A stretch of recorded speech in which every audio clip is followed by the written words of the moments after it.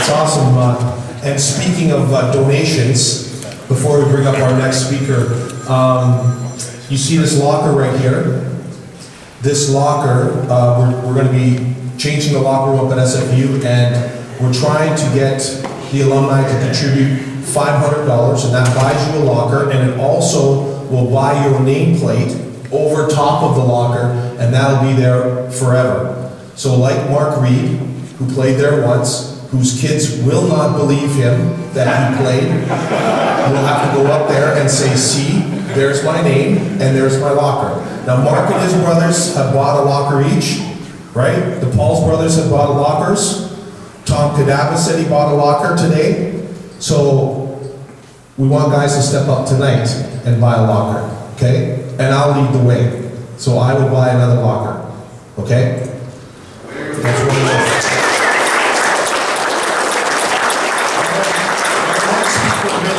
When you talk about football in British Columbia, really, it should be called Larry Reda football in this province because he is synonymous with football at all levels. So Larry Reda, you come on up and say a few words. Larry, did you know you were speaking today? No? You did. You gotta speak louder there, Julio. I thought I caught him off guard back there. Larry Reda, everybody.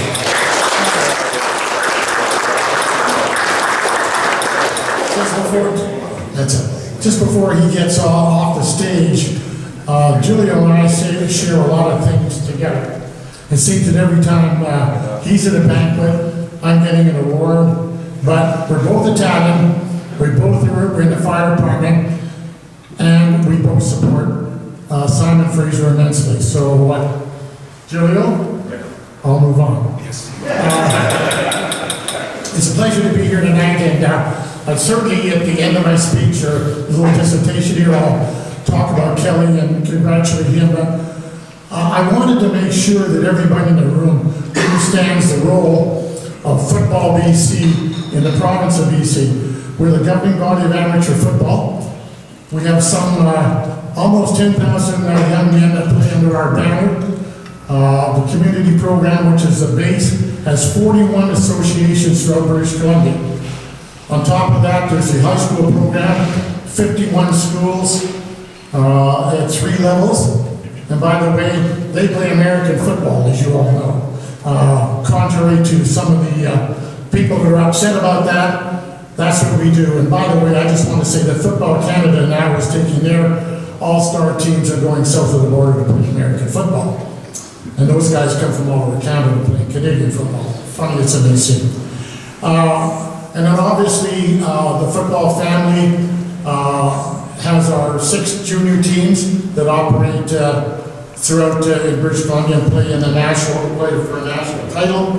And then on top of that we have the 2 universities, Simon Fraser and those other guys. So I wanted to make sure those other guys, you know, when Lauren Davies, my good friend, and I used to talk, he'd say to me, what happens if I cut your wrist? And I says, it's red, white, and blue. And I guess that started back some 35 years ago when I started a camp up in Simon Fraser. I ran a summer camp for 23 years, and it was just a great experience to watch the university grow. The program obviously went up and down, but I think that we're on the right track. When I take a look at the roster last year, Simon Fraser, I think there was close to 50 young men that had went through high school football and were on the team. So I think that that bodes well for the development of our young athletes under our banner, under Football BC. In closing, I'd just like to congratulate Kelly, and I look forward to the introductions of his staff. I understand that he reached down into the other ranks and pilfered some guys.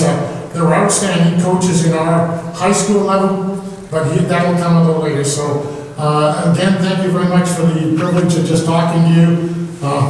Enjoy the evening.